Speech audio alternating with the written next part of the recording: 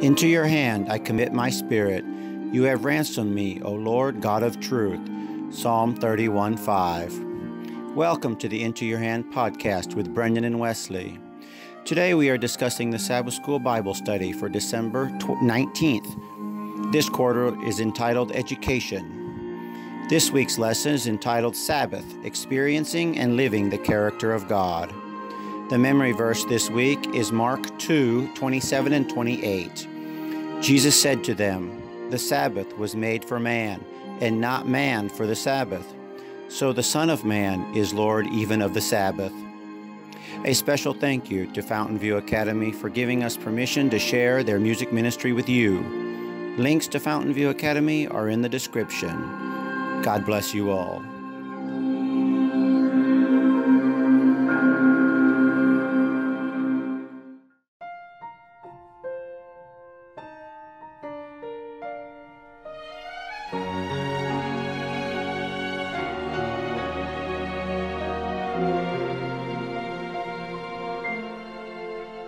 God took 6 days and created earth and moon, the stars and sun.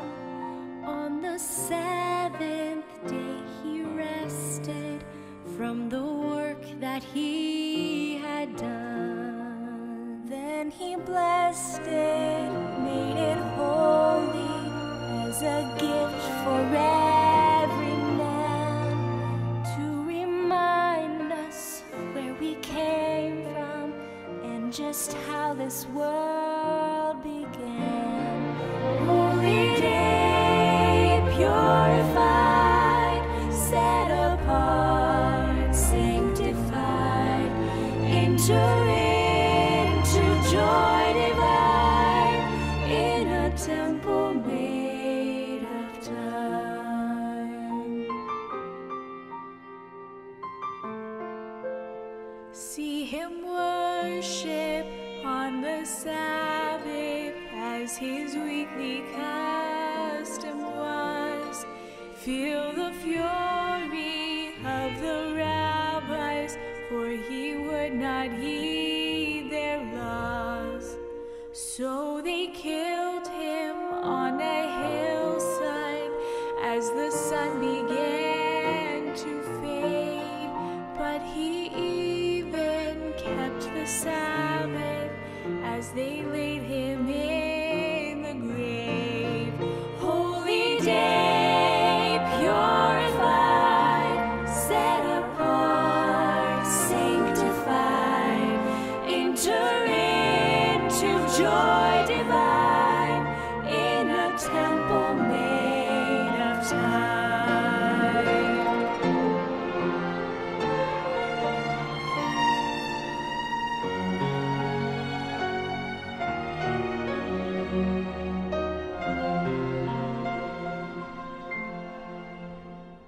Oft forsaken and forgotten, desecrated and profaned, but the sacred fourth commandment is still valid and unchanged. Hear the Father gently calling, if you love me, heed each one, not for merit or salvation, but because you love my Son. Holy day, purified, set apart, sanctified, enter into joy divine in a temple made of time. Holy day, purified,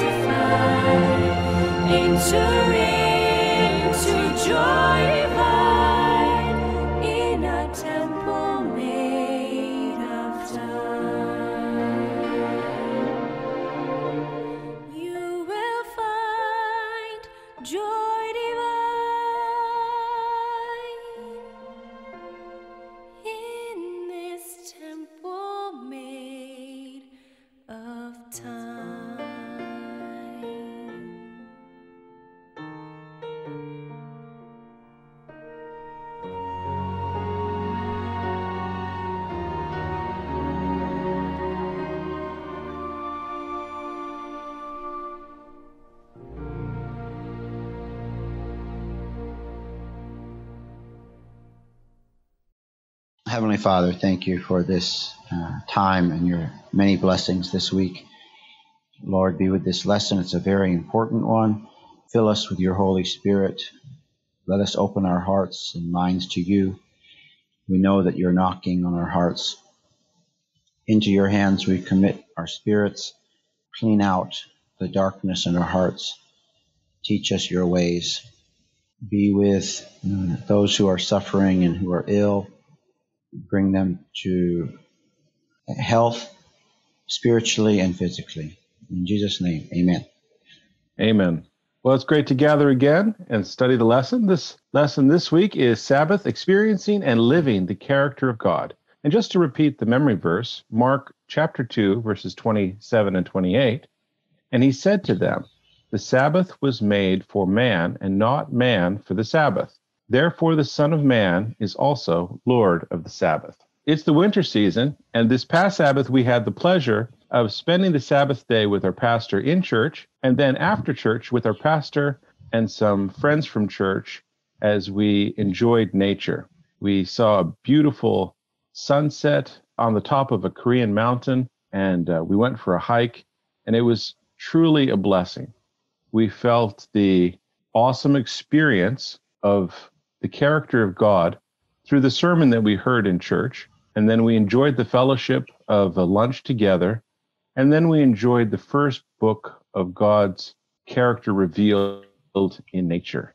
So Sabbath is meant to be a blessing. It's not a holiday, but a holy day to be lived out in a way of peace and understanding and of rejuvenation, of recommitment to God and fellowship with fellow believers. So we had a really good Sabbath day, and that's how every Sabbath is to be enjoyed. It's not something to hope. It's not something to long for it to be over, as some children do. Is the Sabbath over yet, Dad? I want to watch TV. The things of the world need to fade away into the distance. We shouldn't have so much of a hunger for the things of this world when such a great blessing has been bestowed upon us, and we can enjoy that sweet fellowship. In our Sabbath school lesson, we had a story about a woman named Jody and the fellowship that she had with her friend Gail.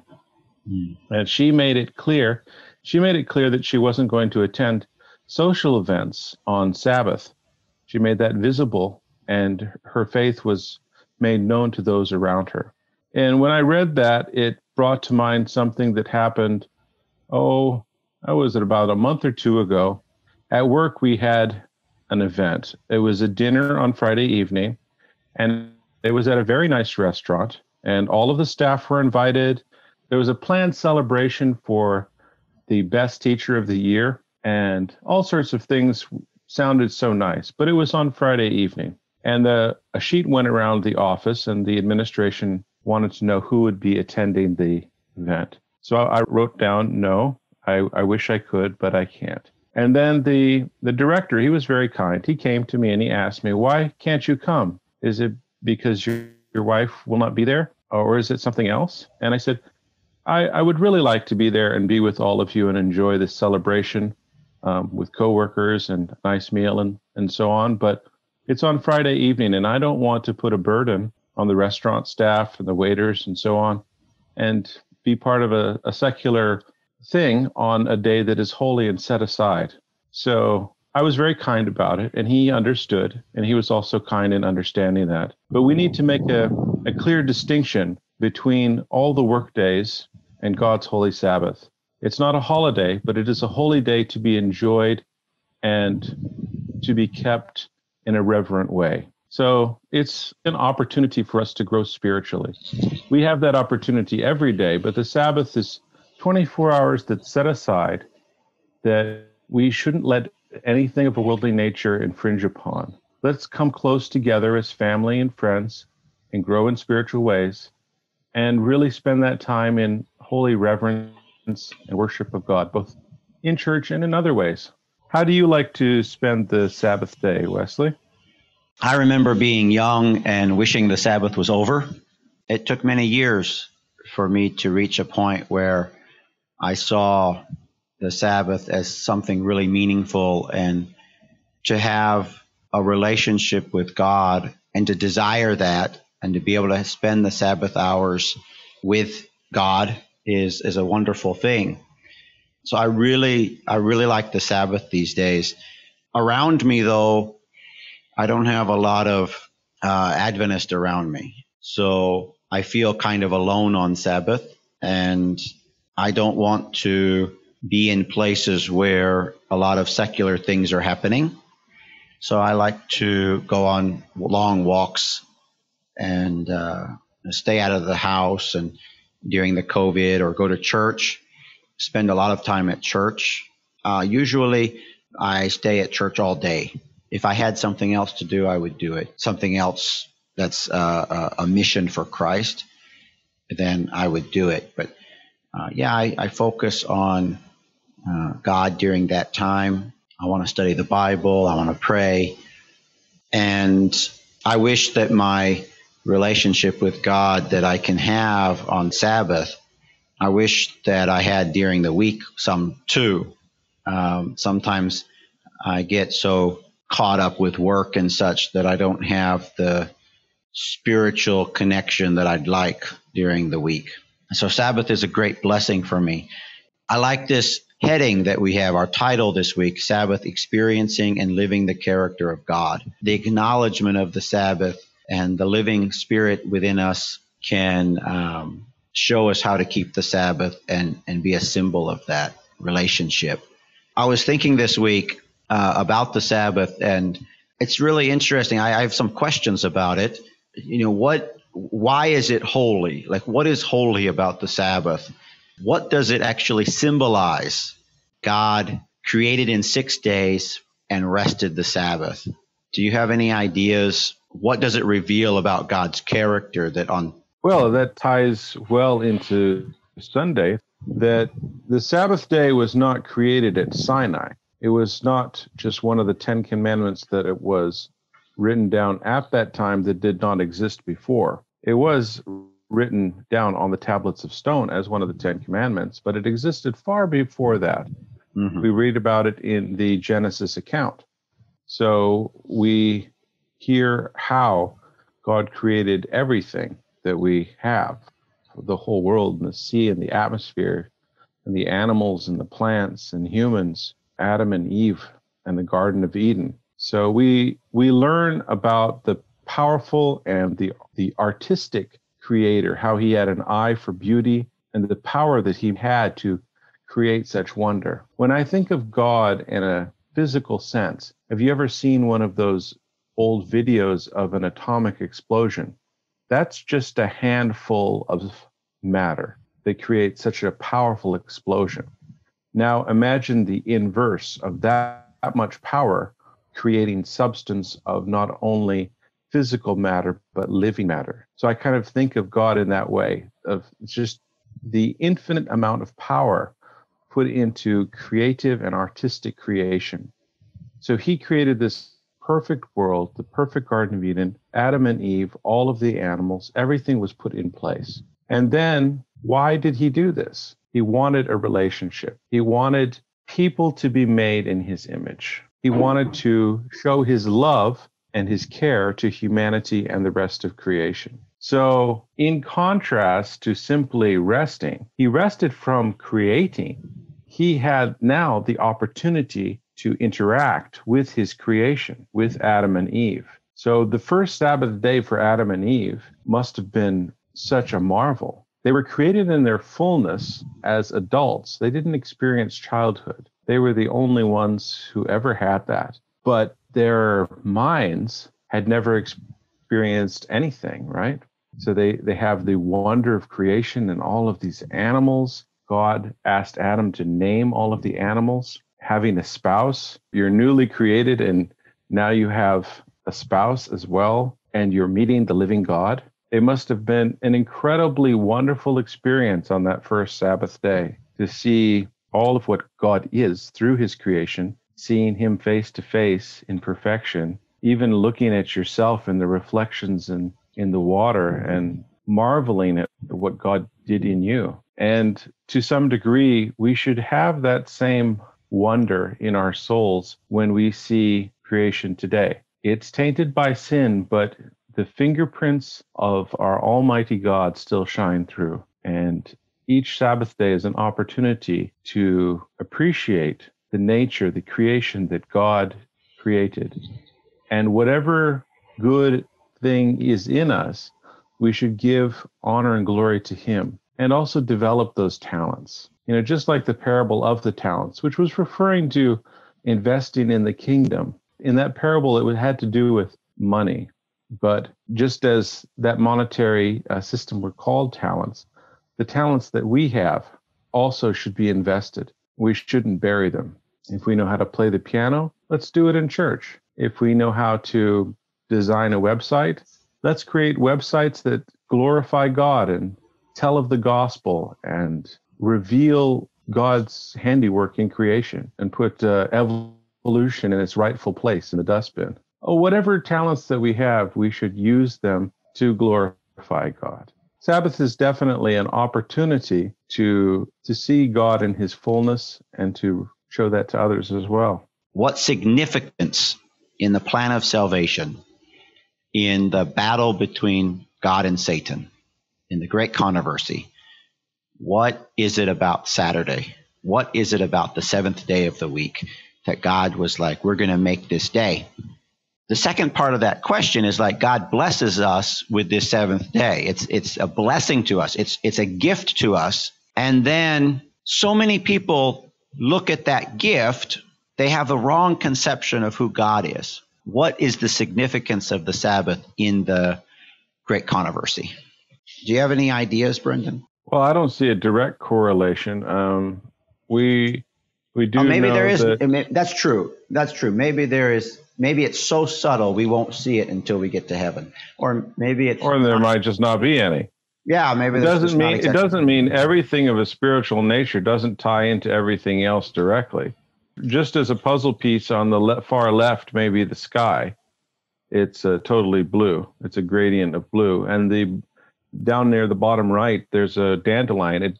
It's all part of the same puzzle. It's all part of a big picture, but it doesn't mean that the sky is a dandelion. True. So we do know that we have a rest in Jesus Christ because of the white robe of righteousness, because of being cleansed from our sins, because of the justification by faith. We have a peace that passes understanding in the life and death and resurrection of Jesus Christ. So in some sense, that is like a Sabbath day, that we recognize Him as the Creator, God Almighty, the one that we put our trust in, the one who is the reason for our life and our existence, the one that we are to emulate, and the one that we rest in. So in some way, He is like the Sabbath day, where it epitomizes the nature of God and the position of man and the relationship between the two. So we do have that blessing as well. Now, I even though I do see parallels there, I wouldn't say that's a direct correlation. It's just a strong parallel. The bottom of Sunday's lesson says that what are some educational opportunities that Adam and Eve had on the first Sabbath? And the really key one is, which of these opportunities do we still have today? Well, as we were just talking about, they had the opportunity to meet God face to face. They saw the beauty of His creation in the plant life, in the animal life. They had the wonder of seeing their own bodies and the magnificence of God's handiwork. And they had the experience of marriage, of having a spouse. The dating opportunities were slim, but it was a perfect match. And so God had the perfect woman for Adam and the perfect man for Eve. All of that was a tremendous blessing, and it must have been overwhelming in all the good ways for them on that beautiful Sabbath day that they spent together. Or maybe we should listen to Genesis 1 and 2 now. Genesis 1. In the beginning, God created the heavens and the earth. The earth was formless and void, and darkness was over the surface of the deep. And the Spirit of God was moving over the surface of the waters. Then God said, "Let there be light," and there was light. God saw that the light was good, and God separated the light from the darkness. God called the light day, and the darkness he called night. And there was evening, and there was morning, one day. Then God said, "Let there be an expanse in the midst of the waters, and let it separate the waters from the waters." God made the expanse, and separated the waters which were below the expanse from the waters which were above the expanse, and it was so. God called the expanse heaven, and there was evening, and there was morning, a second day. Then God said, "Let the waters below the heavens be gathered into the place, and let the dry land appear," and it was so. God called the dry land earth, and the gathering of the waters he called seas, and God saw that it was good. Then God said, "Let the earth sprout vegetation, plants yielding seed, and fruit, trees on the earth bearing fruit from their kind with seed in them," and it was so. The earth brought forth vegetation, plants yielding seed after their kind, and trees bearing fruit with seed in them after their kind, and God saw that it was good. There was evening, and there was morning, a third day. Then God said, "Let there be lights in the expanse of the heavens to separate the day from the night, and let them be for signs, and for seasons, and for days and years. And let them be for lights in the expanse of the heavens to give light on the earth," and it was so. God made the two great lights, the greater light to govern the day, and the lesser light to govern the night. He made the stars also. God placed them in the expanse of the heavens to give light on the earth, and to govern the day and the night, and to separate the light from the darkness, and God saw that it was good. There was evening, and there was morning, a fourth day. Then God said, "Let the waters teem with swarms of living creatures, and let birds fly above the earth in the open expanse of the heavens." God created the great sea monsters and every living creature that moves, with which the waters swarmed, after their kind, and every winged bird after its kind. And God saw that it was good. God blessed them, saying, "Be fruitful and multiply, and fill the waters in the seas, and let birds multiply on the earth." There was evening, and there was morning, a fifth day. Then God said, "Let the earth bring forth living creatures after their kind, cattle and creeping things, and beasts of the earth after their kind," and it was so. God made the beasts of the earth after their kind, and the cattle after their kind, and everything that creeps on the ground after its kind, and God saw that it was good. Then God said, "Let us make man in our image, according to our likeness, and let them rule over the fish of the sea, and over the birds of the sky, and over the cattle, and over all the earth, and over every creepy thing that creeps on the earth." God created man in his own image. In the image of God he created him. Male and female he created them. God blessed them, and God said to them, "Be fruitful and multiply, and fill the earth, and subdue it, and rule over the fish of the sea, and over the birds of the sky, and over every living thing that moves on the earth." Then God said, "Behold, I have given you every plant yielding seed that is on the surface of all the earth, and every tree which has fruit yielding seed. It shall be food for you. And to every beast of the earth, and to every bird of the sky, and to everything that moves on the earth, which has life, I have given every green plant for food." And it was so. God saw that he had made, and behold, it was very good. And there was evening, and there was morning, the sixth day. Genesis 2. Thus the heavens and the earth were completed, and all their host. By the seventh day God completed his work which he had done, and he rested on the seventh day from all his work which he had done.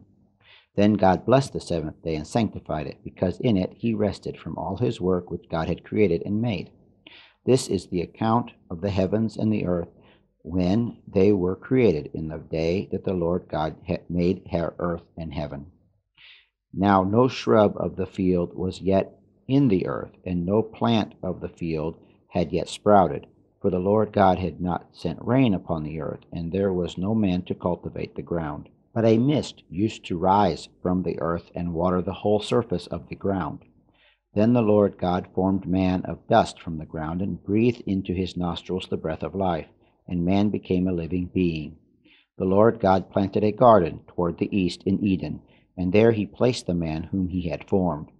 Out of the ground the Lord God caused to grow every tree that is pleasing to the sight and good for food, the tree of life also in the midst of the garden, and the tree of the knowledge of good and evil. Now a river flowed out of Eden to water the garden, and from there it divided and became 4 rivers. The name of the first is Pishon. It flows around the whole land of Havahala, where there is gold. The gold of that land is good. The bdellium and the onyx stone are there. The name of the second river is Gishon. It flows around the whole land of Cush. Name of the third river is Tigris. It flows east of Assyria. And the fourth river is the Euphrates.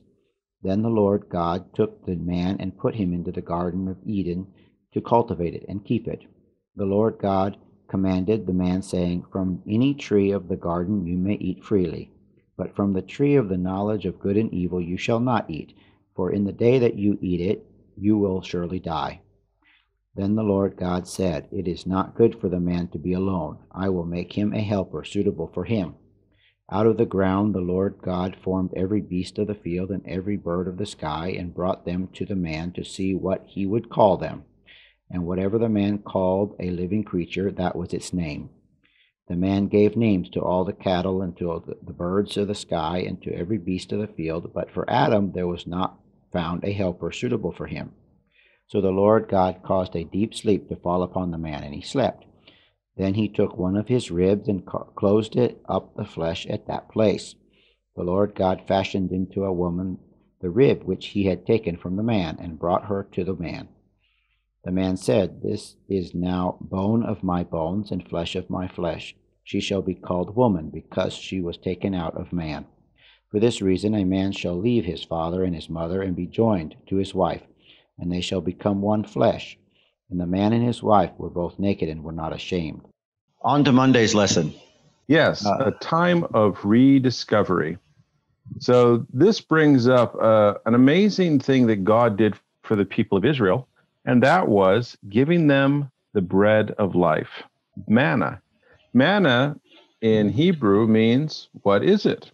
So God gave from his own hand, from heaven, every day, food, bread of life for the people of Israel. And at first they were very grateful for it, but over time it became something that they needed it. They still needed it, but they came to despise it. And I see a strong parallel with the people of Israel, manna, the bread of life, and the Christian walk. So they ate this manna for 40 years, according to Exodus 16:35. And it was so important for them to remember it that God instructed Moses to keep an omer of manna to remind them of how he fed them in the wilderness. That's from Exodus 16:32 and 33. We know that God gives us daily our daily bread. And we know that Christ's body was symbolized by the bread broken at Passover in the upper room with the disciples. So every day we receive the bread of his body. And this is a reminder of what he did for us. It's also a reminder of the Word of God.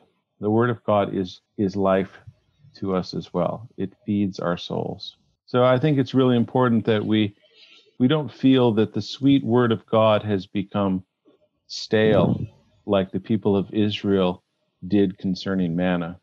It wasn't stale. It was just as nutritious and delicious as it was 40 years earlier. But because of their times of falling away from God, they didn't realize how a consistent gift is just as good 40 years later as it is on the first day. So we really need to have that understanding, that real deep desire and appreciation for the Word of God, to eat the bread daily and to realize that the body of Christ that we have at communion as a reminder, that we have spiritually every day, is such an essential point in our Christian walk. Let's not let either of those things seem stale to our souls, but let's have an appetite for them. Let's have a hunger and thirst for righteousness. Yes, I think I've probably heard a couple of sermons over the years on our devotional lives connected to this story. We do need the manna from the Word every day, and it's something I need to work on, to become closer to God every day, to wake up with Christ on my mind, and to have that devotional time, and not just like some quick prayer always, but like really a good devotion. Really tell God what needs to be said, some meaningful things. Sometimes prayers need to be, they need to take the amount of time that need to be taken. The Sabbath school lesson, Brendon, do you remember being a teenager? Vaguely. Yeah, me too. A teenager finds the Sabbath boring. What would be your recommendation? Well, the teen years are definitely difficult in that teens tend to focus on socializing and entertainment far too much. And I really think it's the place of the parents not to back away during those years, even though the teens tend to be more forceful and rebellious, but to befriend them and give them let's say, a firm and loving direction. When a child is young, it's easy to take away a toy that maybe would be dangerous. But when they become a teenager, they're more likely to bite back with their words if you are still exhibiting your authority as their parent. And God has placed in the lives of each parent their children. They are the ones responsible for their upbringing, not only physically and mentally, but also spiritually. So I think that the parents need to make Sabbath an integral part of the lives of their children. And just as you would plan a family vacation, Sabbath should be planned in a way that keep it a holy day, but make it enjoyable for the youth. Keep them active. Kids, above all else, they want to feel fulfilled. And that's why they're seeking entertainment to live vicariously in some type of fantasy world in a video game or on YouTube through something humorous or adventurous, or socially with their friends or online with their friends. They want to be valued and appreciated, and they want to feel a level of success. So somehow I think it's important that the parent find ways to make Sabbath both enjoyable and serving the community is one way that is really fulfilling. When you have the opportunity to touch the life of another and you see their life change forever, or even change in the moment and hoping for forever, that's a real important point. And I think it can be attractive to young people. So parents need to stay involved and keep in mind the needs of their children as their children are developing, and also keep in mind the precepts that God has set forth in His Word concerning how to keep the Sabbath holy. So looking at Tuesday's lesson, it's entitled Time for Learning Priorities. The ups and downs of Israel's experience with God were closely linked to the way that they related to the Sabbath. And isn't that the case with us as well? I think that if we set aside the Sabbath day or we compromise it, then we lose a lot of the blessing that He has in store for us. So we should always remember our Creator, the creation that He made, namely us, but also the animals and everything else of beauty. It's such a testimony to His awesome power and His artistry. Really enjoy worship. Not just sit there and hear the music as if it's a concert, but be actively involved, either from the pew or up front, after church and singing groups, sharing music in other ways. In our church, we're hoping to start a media ministry in which we can share both music and testimony, Bible verses, little mini sermons, all online. So we're setting up a tiny part of our church area, our church building, with a backdrop, with lighting, with a professional microphone, so that members of our small church can come there and share what they have. Because really, when you share, you grow. There's that expression, sharing is caring, and it's true, especially when it comes to things of faith. So let's not have Sabbath become a burden, something that we feel is weighing us down and we want it to be over, like we're some type of child, but something of true value. We want Sabbath to be a delight, a time to rest, but also a time to worship, a time to share, a time to recognize our Creator for who He is. And further down in Tuesday's lesson, it says that we should keep from doing as you please, don't go your own way, and avoid doing as you please or speaking idle words. That's taken from Isaiah 58, 13 and 14. Isaiah 58, 1 to 14. Cry aloud, do not hold back. Raise your voice like a trumpet, and declare to my people their transgression, and to the house of Jacob their sins. Yet they seek me day by day, and delight to know my ways, as a nation that has done righteousness, and has not forsaken the ordinance of their God. They ask me for just decisions. They delight in the nearness of God. Why have ye fasted, and you do not see? Why have we humbled ourselves, and you do not notice? Behold, on the day of your fast you find your desire, and drive hard all your workers. Behold, you fast for contention and strife, and to strike with a wicked fist. You do not fast like you do today, to make your voice heard on high. Is it a fast like this which I choose, a day for a man to humble himself? Is it for bowing one's head like a reed, and for spreading out sackcloth and ashes as a bed? Will you call this a fast, even an acceptable day to the Lord?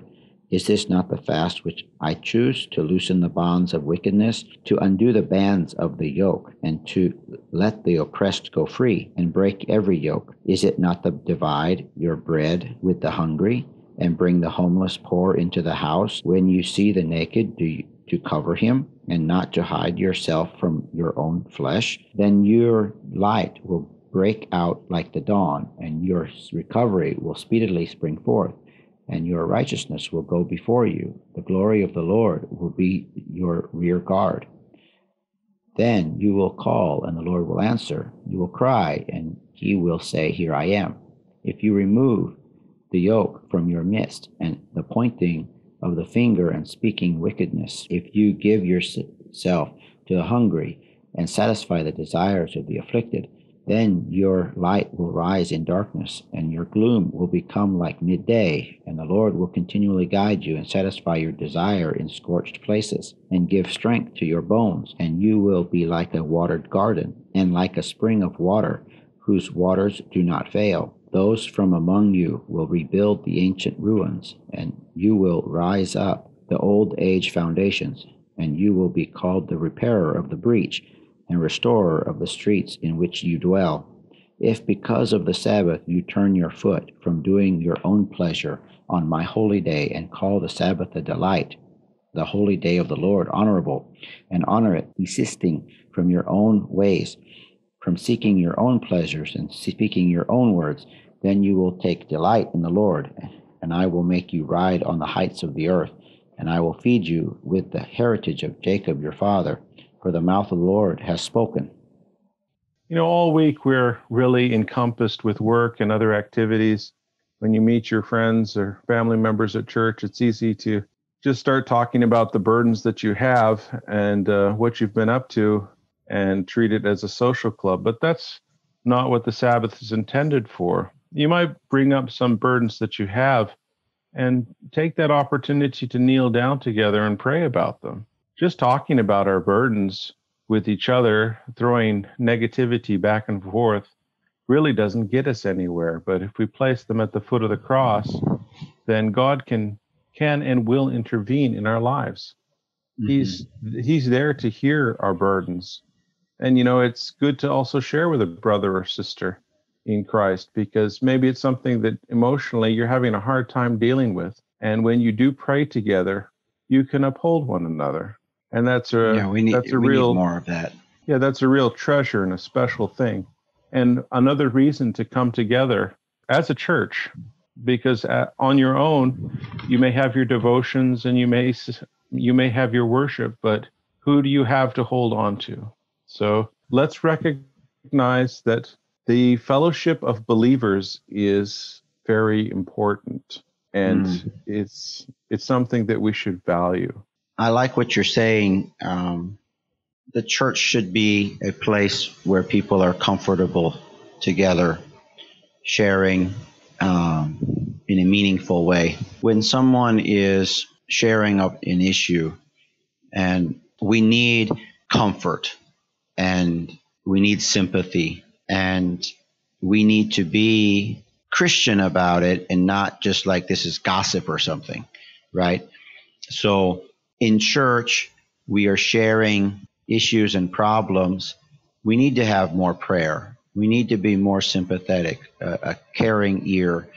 We are a member of God's family, and we can sympathize with the person and pray with the person, pray together. It should be a very meaningful time. That meaningful time focused on God is very important. Brendon, you're answering all the questions pretty much I would have ever asked you this week. The one thing I wanted to say is that there's a special thing about the manna, and that is that it didn't come on Sabbath. And yes, that's a good point. And the Jews should have known, the Hebrews should have known about the Sabbath. I'm sure someone in the multitude knew about it, but a lot of people had forgotten it. They had been slaves for 400 years, and it had become less of a priority. And all these people had to become reacquainted with the Sabbath. And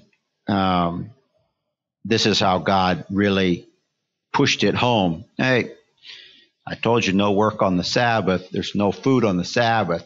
What are you going out and seeking manna for? And for that to happen for 40 years, it must have really ingrained in that generation that entered the promised land the importance of the Sabbath. And they, with the onyx stones, with Moses, they knew the significance of the Sabbath and why it was so important. The Sabbath was a huge sign demarcating them from other nations and other religions. I still marvel at when they crossed into the promised lands, they left almost all their stuff and marched a bunch far away into this valley to hear the law as they entered Canaan, and all their stuff was not touched. Everybody was scared of them. God really protected them on the Sabbaths, especially the festivals, right? The feast days. They were supposed to go to Shiloh or to Jerusalem, and God protected them, even though that would have been the perfect time to invade, but they were not. They were protected. Jeremiah 17:19-27. Thus the Lord said to me, Go and stand in the public gate, through which the kings of Judah come in and go out, as well as in all the gates of Jerusalem. And say to them, Listen to the word of the Lord, kings of Judah and all inhabitants of Jerusalem, who come in through these gates. Thus says the Lord, Take heed for yourselves, and do not carry any load on the Sabbath day, or bring anything in through the gates of Jerusalem. You shall not bring a load out of your houses on the Sabbath day, nor do any work, but keep the Sabbath day holy, as I commanded your forefathers. Yet they did not listen or incline their ears, but stiffened their necks in order not to listen or take correction. But it will come about, if you listen attentively to me, declares the Lord, to bring no load in through the gates of this city on the Sabbath day, but to keep the Sabbath day holy by doing no work on it. Then there will come in through the gates of this city kings and princes, sitting on the throne of David, riding in chariots and on horses, they and their princes, the men of Judah and the inhabitants of Jerusalem, and this city will be inhabited forever. They will come in from the cities of Judah and from the environs of Jerusalem, from the land of Benjamin, from the lowlands, from the hill country, and from the Negev. Bring burnt offerings, sacrifices, grain offerings, and incense, and bring sacrifices of thanksgiving to the house of the Lord. But if you do not listen to me, to keep the Sabbath day holy, but by not carrying a load and coming in through the gates of Jerusalem on the Sabbath day, then I will kindle a fire in its gates, and it will devour the palaces of Jerusalem and not be quenched. Do we delight in the Sabbath? What can we do to change if we do not?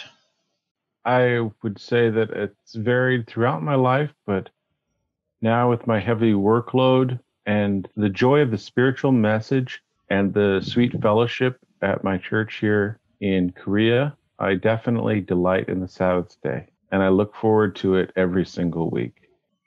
Yeah, I think I do too. I really appreciate the rest and the spiritual opportunity that it provides.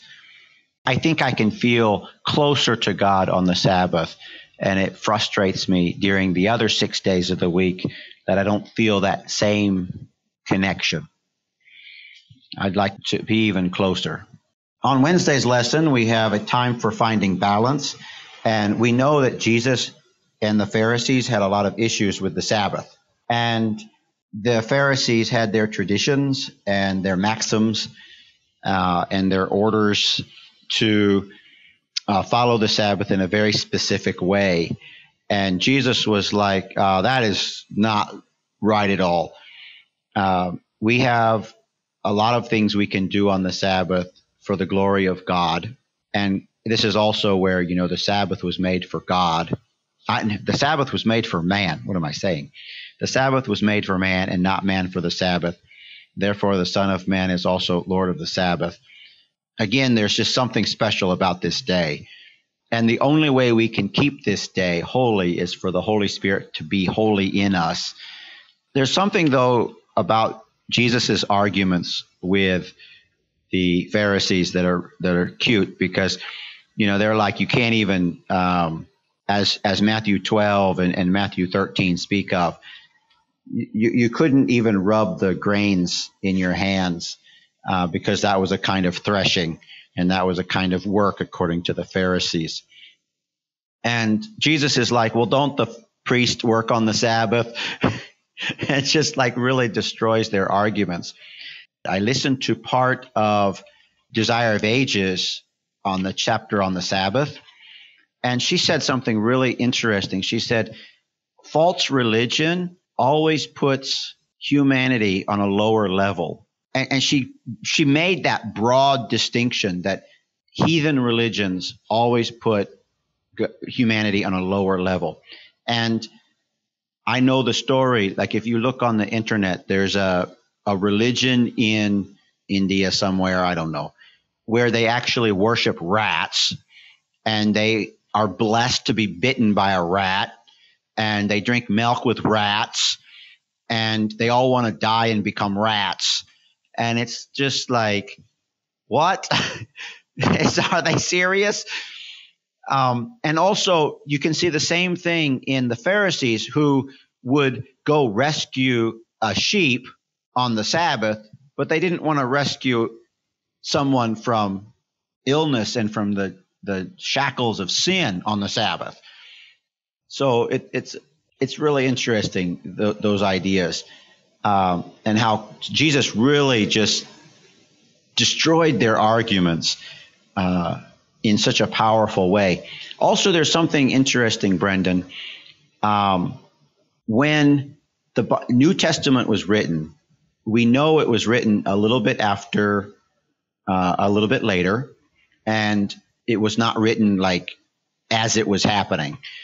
And it's very interesting that the idea that these people, 30 years after Jesus was raised from the dead, that almost 1/8 of, like 1 in 8 chapters deals somehow with the Sabbath in the Gospels. And it's like, if it's 30 years after the cross and supposedly the Sabbath has been done away with, why is the Sabbath such an important issue to be writing about Jesus? And also, we learn from scriptures that everything Jesus did could not be written in a book. It was just too many things. So out of all the things that could have been written about, so much of it is about the Sabbath, supposedly from a time when the Sabbath is supposedly not important anymore. And it just clearly shows that the Sabbath is very important after the cross as well as it was before.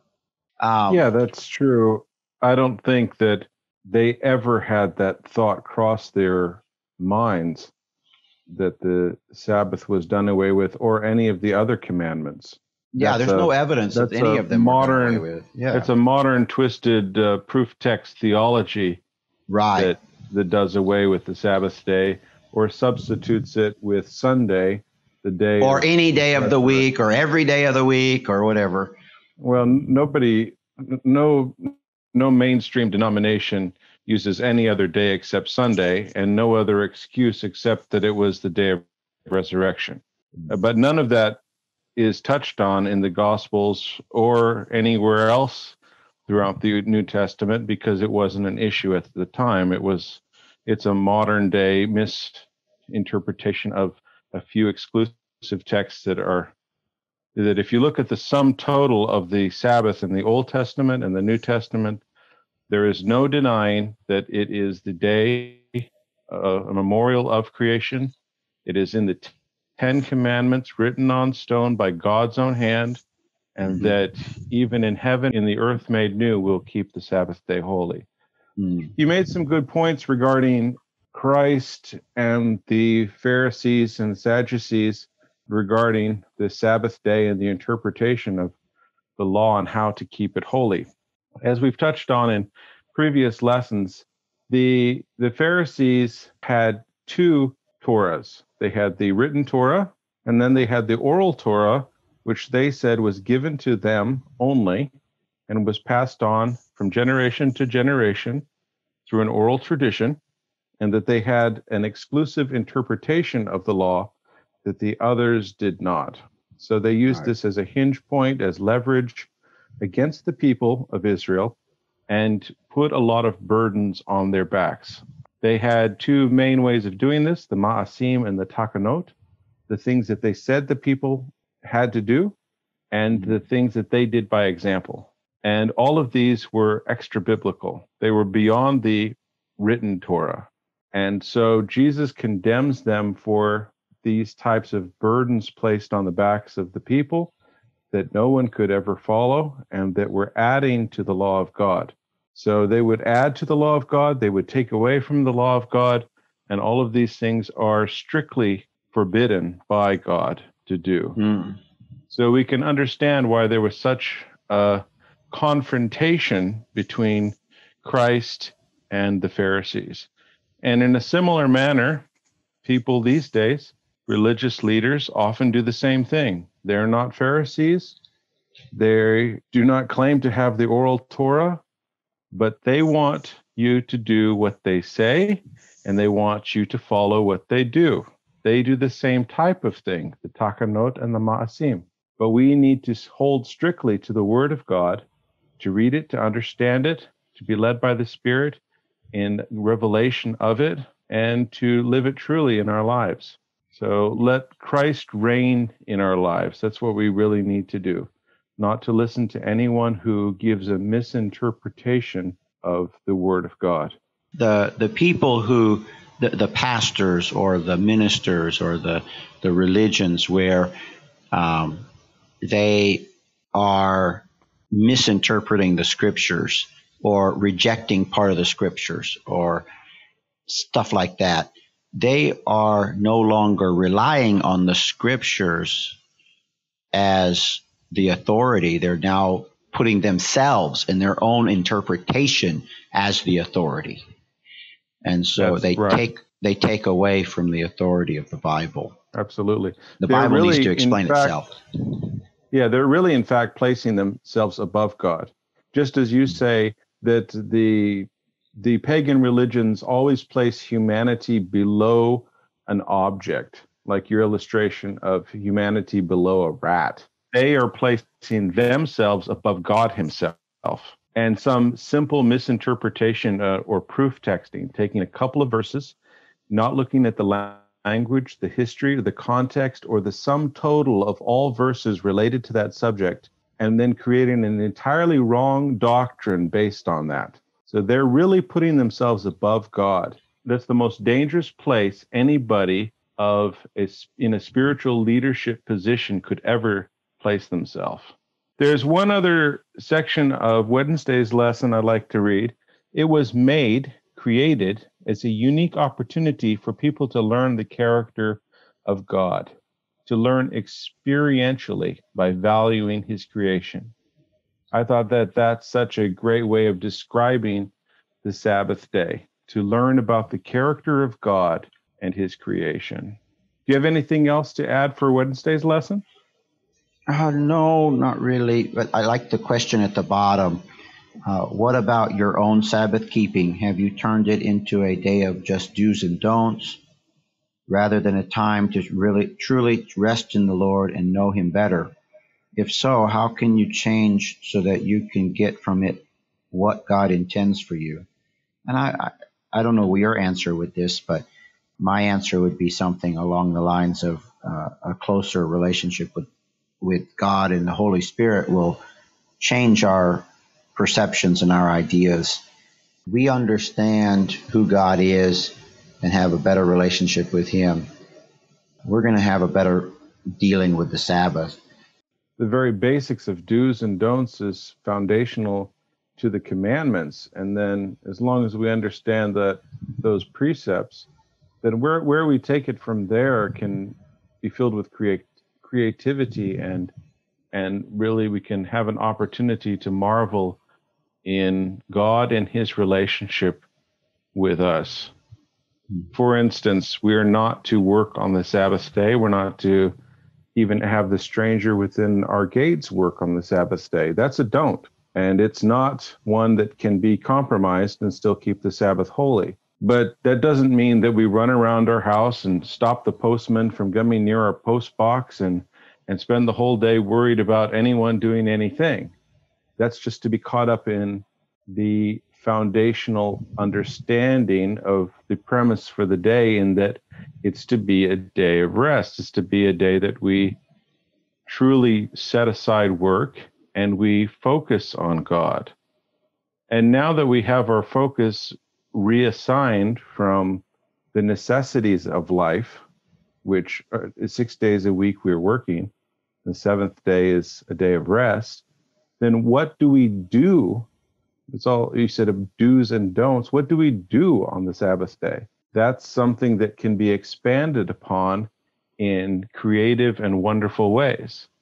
So should it be a day that, like the Jews, they went to the temple, should we go to church? Yes, it's a benefit to go to church and to fellowship with others, to hear the word of God spoken, to pray, to praise God. And then what about after that? Is it a day that we do the things that our hearts desire? Anything that crosses our mind? Should we revert to entertainment? No, we're instructed not to do that. So now we know we're not to do that. What can we do? Anything else that keeps it a holy day? Let's spend the day with God. I enjoy singing. I'm not the best singer, but I enjoy singing, and so does my wife. And we like to sing together. So is there a blessing in that? Is that something that causes us to feel at rest and at peace and grow closer to the Lord? Yeah, it does. So just as Adam and Eve had such expansive opportunity to know and to grow with God in the Garden of Eden in perfection, we too have that opportunity every Sabbath day. So there are foundational principles that are in place, and then where we take it from there, walking hand in hand with the Lord, is a beautiful journey. Let's move ahead to Thursday's lesson, a time for community. Jesus modeled for his disciples the practice of weekly attendance at the synagogue. So throughout the New Testament, we have quite a number of examples of Jesus going to the synagogue on the Sabbath day, as well as others. I forgot the exact number, but if memory serves, I think it's 84 throughout the whole New Testament. The synagogue or the church is definitely a place in which the new Christian converts came every Sabbath day. They kept the Sabbath days holy. Mm-hmm. It wasn't only the Jews, but also the Gentiles who were converted, the new believers who kept the Sabbath day. They gave encouraging testimony. Mm-hmm. They gave scriptural exposition, preaching, teaching, sharing, and youth meetings. These are all opportunities that we have in our church to enjoy the Sabbath day.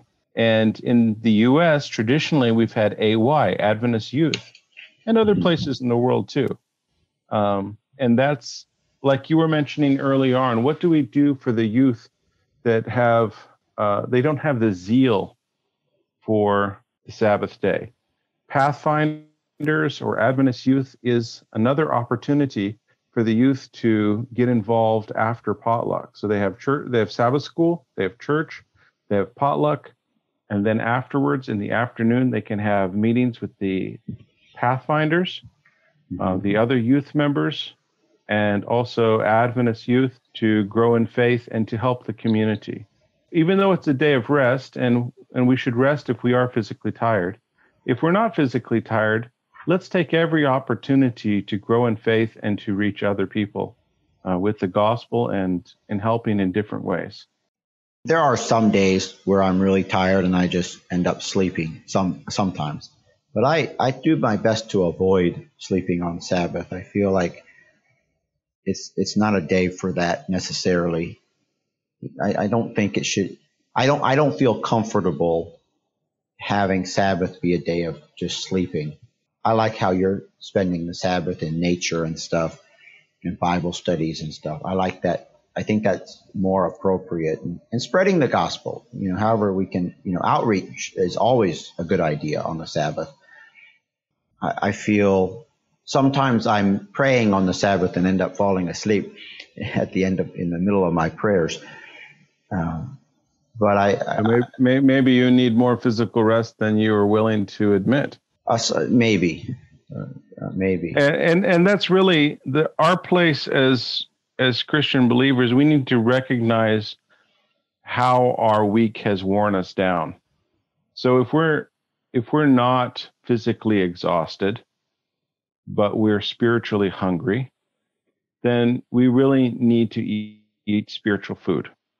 I do think that we should attend church and participate and enjoy that fellowship and that worship service, but we need to recognize our own limitations. So if we're in a type of position that really wears us down physically, realize that the Sabbath is a day of rest. So there's no harm in resting that afternoon. And if you need to take a nap, take that nap. Be rejuvenated for the coming week because you have work ahead. But if you're not, then take every opportunity to grow in faith. Yes. Yeah. So yes. It comes with a sense of responsibility and personal maturity to realize your needs and to use those 24 hours in a way that is a blessing to you and to others and brings you closer to God. Right. Mm-hmm. Moving on to Friday's lesson, we have a couple of quotes from Desire of Ages. No other institution which was committed to the Jews tended so fully to distinguish them from surrounding nations as did the Sabbath. God designed that its observance should designate them as worshipers. It was to be a token of their separation from idolatry and their connection with the true God. But in order to keep the Sabbath holy, men must themselves be holy, Through faith, they must be partakers of the righteousness of Christ. When the command was given to Israel, remember the Sabbath day to keep it holy, the Lord said also to them, you shall be holy men unto me. Exodus 28 and 22:31. Only thus could the Sabbath distinguish Israel as the worshipers of God. And then the last quote, then the Sabbath is a sign of Christ's power to make us holy. As a sign of his sanctifying power, the Sabbath is given to all through Christ, become a part of Israel of God. I like this. I'm getting a feeling here of through this lesson and what we're talking about is that if we relish our relationship with God and we want a better relationship with him, we are going to use the Sabbath to do that. And we're going to see the Sabbath as a blessing for that. And if we have misconceptions or misunderstandings of God's character, distractions, whatever, maybe full of proof text, we're not going to have Sabbath mean what it should mean. And this is saying here, then the Sabbath is a sign of Christ's power to make us holy. We are becoming holy as the Holy Spirit changes us and our desires and our wants become more in line with Christ. That's well said. So we should never make a slicing separation between our choices and actions and the work and power of the Holy Spirit within us, because both work in conjunction. We are not to sit on the sofa of our lives and the Holy Spirit changes us without anything of our own. And we are not to do everything of our own and the Holy Spirit takes a back seat or is ignored altogether. It is always in conjunction with the conviction and the power of the Holy Spirit and the choices and actions of our lives. At every crossroads that we're at, we are empowered to do what is right, but we can choose to do what is wrong. And that is a very clear demarcation, the line in the sand of a growing or a dying Christian. One important point is that these are the promises that were given to Israel, the God of Israel. So what part do they play in our lives as Gentiles? How can we claim the promises of God? How can we adhere to the laws in the Old Testament when they were given to Israel? Is because we were grafted in to those same promises and to those same requirements. Christ was the fulfillment of the law. He was the justification. He's the justification of our faith. So what does that entail? When Christ died on the cross, the curtain between the holy and the most holy place was torn in two. That was the end of the temple services, of the priestly order, of the sacrifices. Of those things that pointed to Christ's ministry, those came to an end because Christ came in the end. That was the end of the sacrificial system. But that doesn't mean it's the end of the law as a whole. There are many different laws in the Old Testament. The 10 Commandments are distinctly set apart. There are many other ones that expand upon the 10 Commandments. For instance, just in brief, the 10 Commandments say, thou shalt not commit adultery. Very brief, very, very brief. What does that mean? If you look at the Old Testament and you start reading about the laws of sexual relations between people, it gives very clear instructions who you are not to have sexual relations with. Many, many, many, many, many instructions. Just to be clear, so the people of Israel understood what that meant, do not commit adultery. There is an expansion upon that. So those types of laws are very much in effect, even though the priestly order is over, the sacrifice has been given, the perfect lamb was slain, those same requirements of the law are in place. I would agree to that, and I would say that you can go one step further and say, like, Moses is expounding on the law, or God's instructions to Moses explaining the law does not replace the law. And also Jesus in the Sermon on the Mount expounding on the law, explaining it, doesn't replace it either. Very well Right? said. That's very well said. And that's the yoke. The teachers, not only Christ, but other teachers in that day, they had a yoke. And it was sometimes illustrated physically as the cloak that they would carry. So Elijah and Elisha had a cloak, a part of their garment that they would carry wrapped around themselves. And that was a symbol of the way that they taught the scriptures. Even the Pharisees had a yoke. Take my yoke upon you, for my burden is light, easy and light. So he had a way that he taught the scriptures, and it was true to the word. He didn't deviate and add to it and take away from it like the Pharisees did. He taught it plainly and truthfully, just as God had always intended. And you're right on the mark that the Sermon on the Mount and all the other teachings of Christ simply expanded upon those basic principles, the intention of the law. And he actually gave one, thou shalt not commit adultery. If you even look on a woman lustfully, you have committed adultery in your heart. So you see a foundational principle within the law of God that he is explaining in more detail, but he's not adding to the law and he's not taking away from the law. So whenever we think of ourselves in the Christian walk that we're in, we must realize that we are grafted into the promises and the requirements of Israel. He wanted them to be a distinct nation and a distinct people, to take his word to the world, to be a nation set aside, a people set aside, a remnant, the ones that were true to him, to draw all men unto him. And we as Gentiles grafted into Israel are to do the same thing. So it's a great burden upon us, but it's not something that we do alone. Just as we've always said, the Holy Spirit is upon us, and we are to work in conjunction with him to finish this great commission. Let us see his kingdom come. I yearn for the Sabbath and the relationship with God. I want that relationship more continually, more fully. Okay, let's bow our heads for closing prayer.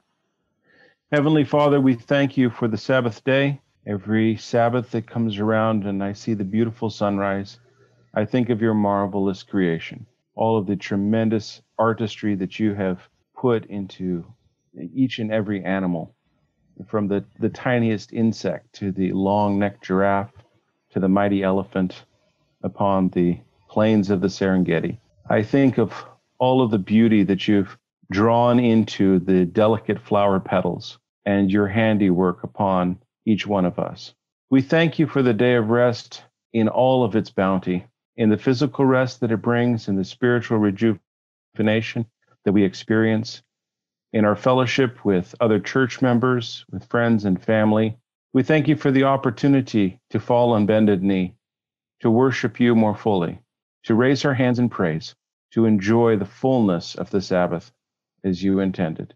We ask for your presence upon us each day, and especially on the Sabbath day.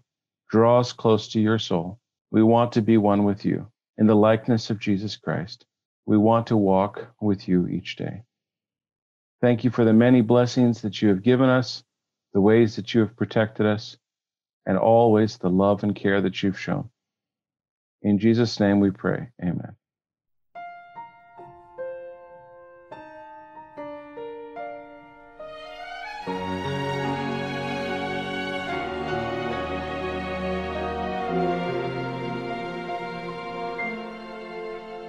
God took 6 days and created earth and moon, the stars and sun.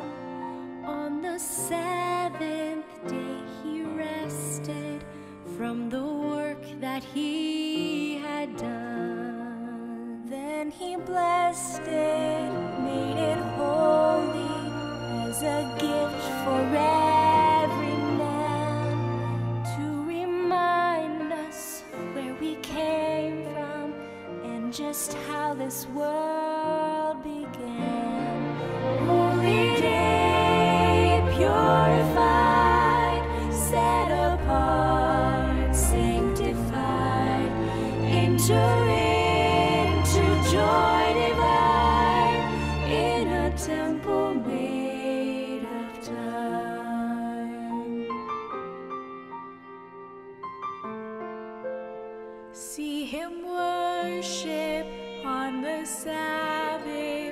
as his weekly custom was. Feel the fury of the rabbis, for he would not heed their laws. So they killed him on a hillside as the sun began to fade. But he even kept the Sabbath as they laid him in the grave. Holy day, purified, set apart, sanctified, enter into joy divine in a temple made of time.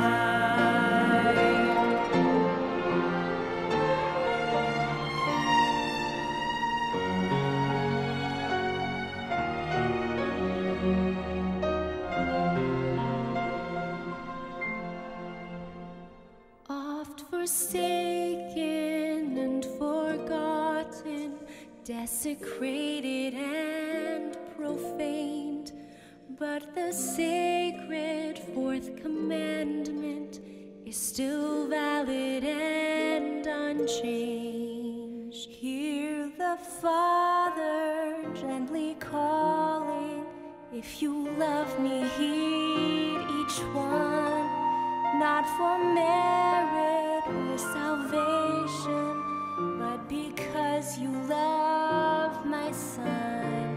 Holy day, purified, set apart, sanctified, enter into joy divine in a temple made of time.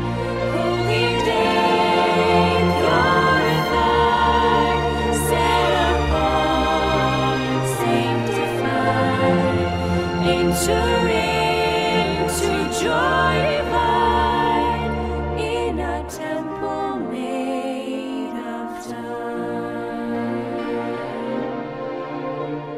You will find joy divine in this temple made of time.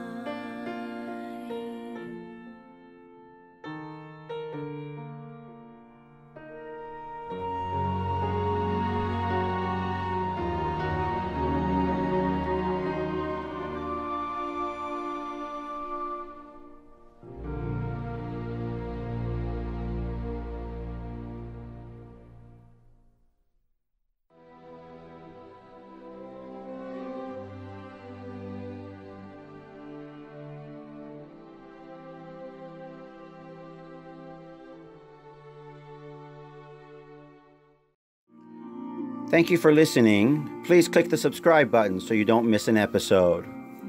Bible readings taken from the NASB are copyrighted by the Lockman Foundation.